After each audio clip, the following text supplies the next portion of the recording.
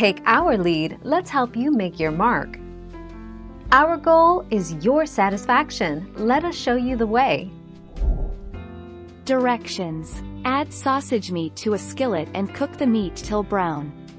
Remove most of the fat from the pan except a teaspoon.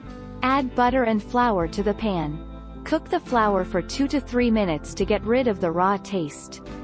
Add milk to the pan and whisk till the gravy thickens. Serve the gravy with buttermilk biscuits.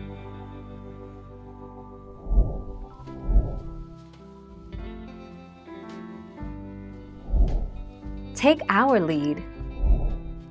Instructions: in a saucepan, add the butter. Once butter is almost all the way melted, add in the flour.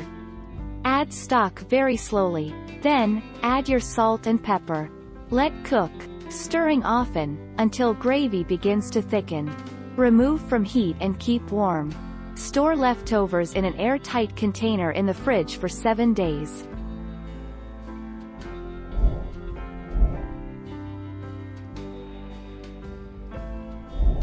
Let's help you make your mark. To thicken a sauce such as gravy with starch, the first thing you will need to do is stir the starch into a small amount of cold water. How to thicken gravy with starch: corn starch 1 teaspoon, potato starch 1.5 teaspoons, tapioca starch 1.5 teaspoons, arrowroot starch 1.5 teaspoons.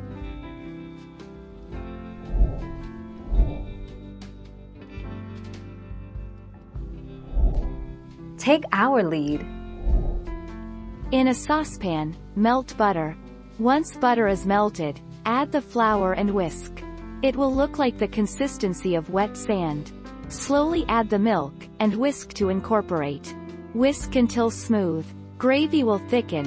Add in the additional milk if you want a thinner gravy. Add salt and pepper to taste.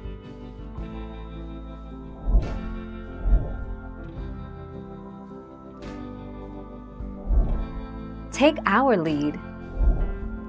Asterisk: if the gravy is not getting as thick as you'd like, whisk together 2 teaspoons of cornstarch and 2 teaspoons of water in a small cup.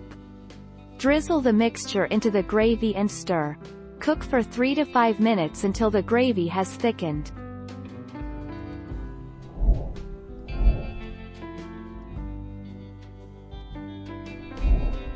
Take our lead.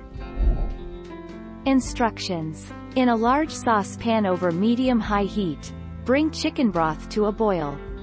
Stir in garlic powder and onion powder and continue to stir 1 to 2 minutes longer. In a small bowl, whisk together water and cornstarch until dissolved. Stir into boiling broth till thickened. Add salt and pepper to taste. Thank you for watching. Please subscribe and hit the bell notification.